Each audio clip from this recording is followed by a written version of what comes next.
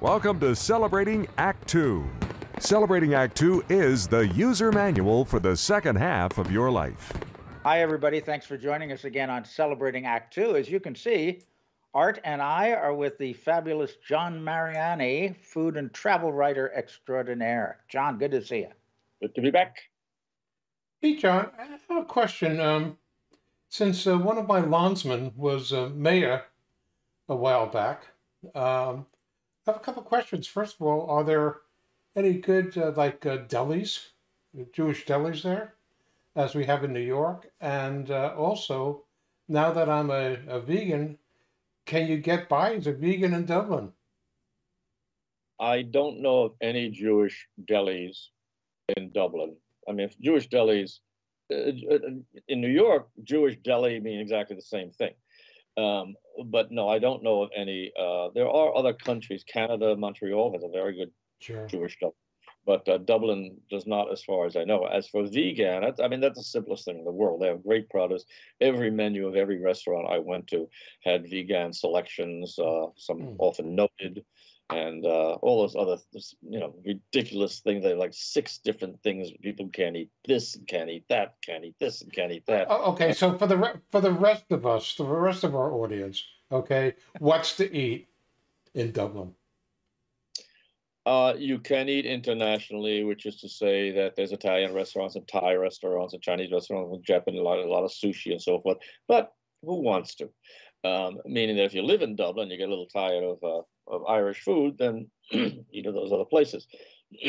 But about 10 years ago, and I go to Dublin as often as I can, even 10 years ago, the restaurants in Dublin were very good, but a bit copycat in that they were trying to be French. And the top restaurants in Dublin, like a place called Patrick Guibault, with a Michelin star or 2, was resolutely French. That has radically changed, or if not radically, the food is still based on French classical cooking principles. But because, as I mentioned in another show we did together, that they are now capitalizing on the bounty of the sea and the land and the local cheeses and the artisanal farms and so forth, the products are just so terrific that they are now making more Irish food. Now, if you say, well, what's Irish food? Potatoes and corned beef, and I won't get into the corned beef thing again, but it's to say, in other words, they eat crabs just the way anybody else does. They eat lobsters, they eat beef, they eat lamb, and they prepare it in ways that are always going to have potatoes, which they still love, on the side. And the breakfast is still going to be an Irish breakfast, which is going to have a black pudding, and it's going to have scrambled eggs and streaky bacon and so forth. But the restaurants, which range from the fish and chips place up to the top restaurants, including Patrick Guibault, are now much more devoted proudly on their menu. They tell you, this is where this came from. This is where this lamb is from. These oysters were picked off the bay of such and such. Much more localized, much more regionalized. So, John, when we go to Dublin, what are some of the best restaurants that we want to try, the high-end stuff?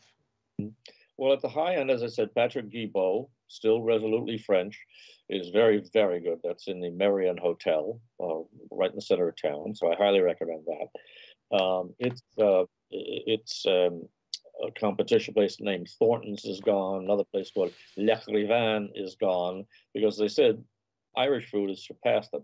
So I went to some new places while I was there and went to some places that have been reclaimed over the last 5 years. I mentioned on another show Shelburne's Hotel, very famous historic hotel there. Yes.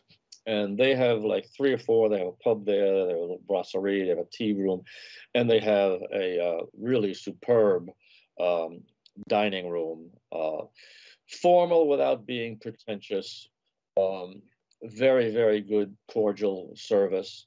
A beautiful room, and they have terrific oysters. They have the best wild salmon. You know how rare it is to get wild salmon in the United States? maybe if you're in the Pacific Northwest, but wild salmon is impossible to get here. All of it's raised and cultured. In Ireland, stuff is swimming out there in the Irish waters. So the piece of salmon I had there was just absolutely superb.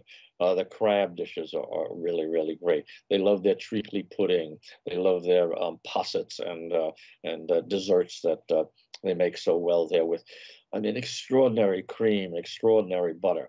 So the Shelburne is a place where you go for a special occasion, or as I did, just for a midday lunch when you're wanting to treat yourself to something posh.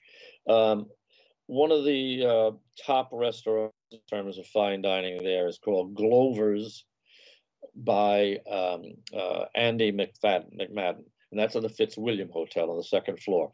It's very modern looking. It looks like a cross between an ocean liner and a lady's hair salon, in a good way, I suppose. And he's a very inventive, creative chef. So the best thing there to do is to go with the tasting menu, about 6 or 7 courses, which will cost you over €100, 125. And, you know, the euro is now at almost full parity with the dollar. So you're getting away with it, not getting away with anything, but it's much, much easier to bear. They have a terrific wine list. I've never had better lamb than at Glover's.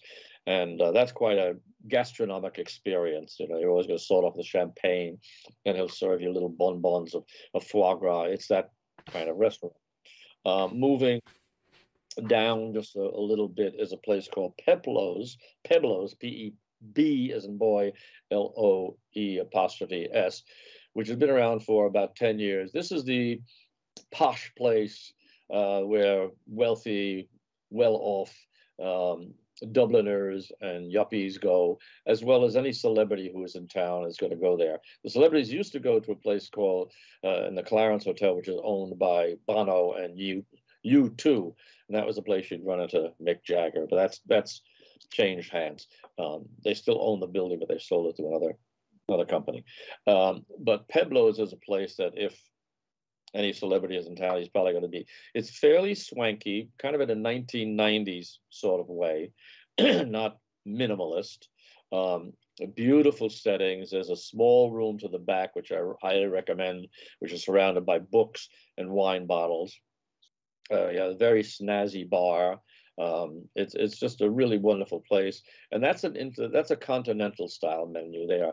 So while you get Irish favorites, you can also get a good chicken alla milanese, crisp with salad on top, and you can end off with good Irish cheeses. They have a good onion soup gratiné, French onion soup. So Peblo's is a swell place to go for the swells. A little bit down from that, but still one of my favorites, is a place called Matt the Thresher, who is a local personage nobody remembers except for the guy who named Matt the Thresher. And this is a first-rate, anywhere seafood restaurant in Dublin. It's set on 2 levels and 2 dining rooms, and a great long bar with all of these brass spigots pouring various Irish beers and Guinness and so forth. Terrific wine list. Great catch of the day, which is what you should go for. So it might be a sea bass or it might be salmon or something, all prepared with excellent sauces, real master chef back there. Or you go simple for just grilled fish or a big pot of mussels and wine sauce. I really like Matt the Thresher. If you had only, I don't know if you had only one meal, but if you really wanted to get a taste of modern Irish cooking, I would say Matt the Thresher is the place you should go. Now, if you loved Oscar Wilde, an expatriate, there's a place called Wilde, W-I-L-D-E, in the Westbury Hotel, again on the second floor, overlooking downtown Dublin. Beautiful place with a sunroom, dining room.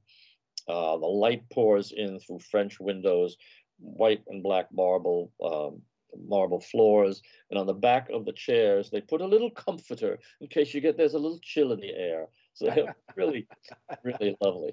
They have a lot, as a lot of Dublin restaurants do. They have a lot of Eastern Europeans as servers and waiters, including an excellent sommelier, a woman from, I think she was from Croatia, who really knew her stuff. And there you might start off with some ravioli, which are packed with Irish seafood, and move on to just a beautiful, beautiful piece of lamb. They do a good chicken curry, which is not that easy to find anymore, except outside of pubs. So that's a place I highly recommend.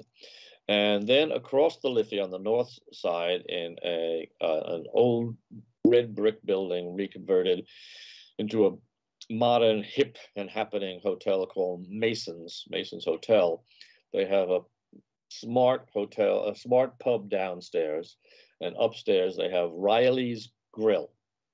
And the grill part refers to a grill of multiple levels that can be raised and lowered, so that if they don't just put chicken and lamb and beef and whatever here and cook it all in one thing, they can raise and lower the temperature perfectly, so every individual species of animal on there is going to be perfectly cooked. They also have their own like James Joyce beer glasses with their own. They ship in their own wines, which are not very good, frankly. The house wines are. When I tried, the red wine was awful, but portions are enormous. So even among the appetizers, you could share that with somebody else. The desserts are, it's like going, remember the old John's, Jahn in the Bronx, an ice cream store where they had 26 flavors all piled into Yes, yeah, John's, yeah. But if you order, we had them in Brooklyn too. They did have it in Brooklyn too, and in Queens. But if you don't, if you order a chocolate sundae or a caramel sundae at Riley's Grill, 2 or 3 can share that. Very good prices. Good prices on the wines too, and that's a brand new happening place. So I mean, it's just all over town.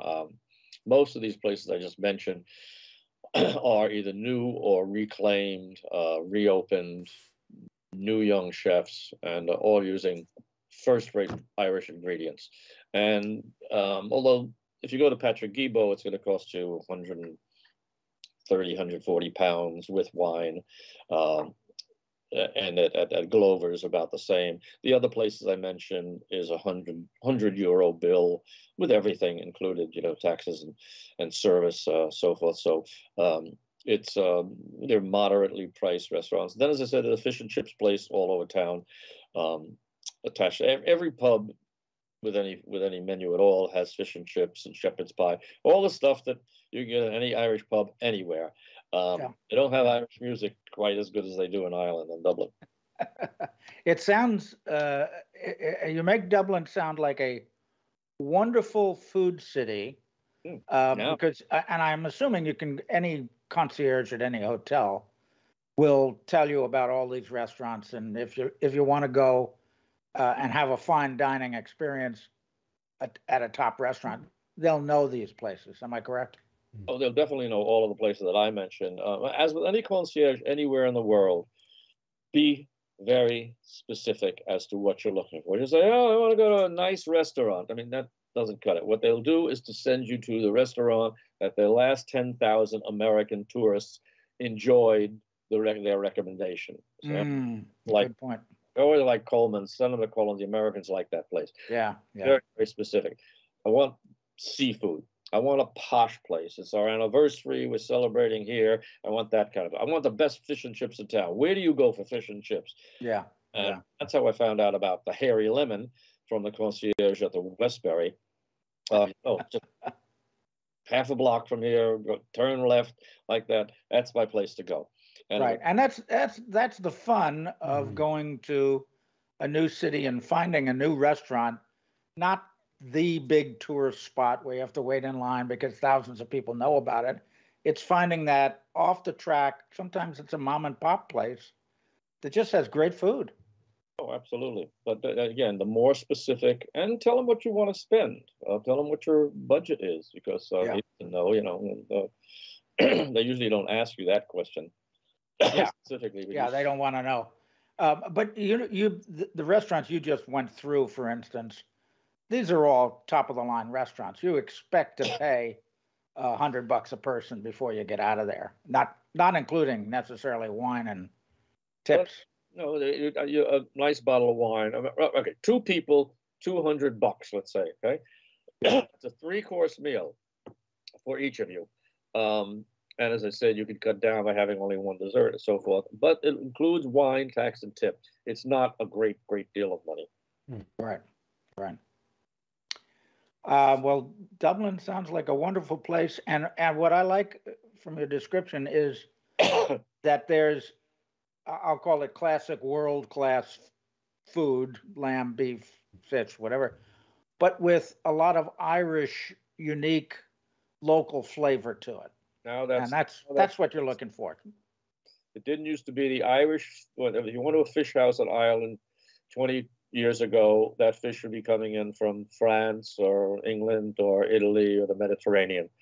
Now it's the stuff that's just off the coast. And for good reason. Who knows why it was ever different. Yeah. Well, thank you, John. Thank John. you for your recent tour of Dublin. Thank you. For more on Celebrating Act Two, visit our webpage, follow us on Facebook, subscribe to us on YouTube, and tell your friends. Celebrating Act Two is the user manual for the second half of your life.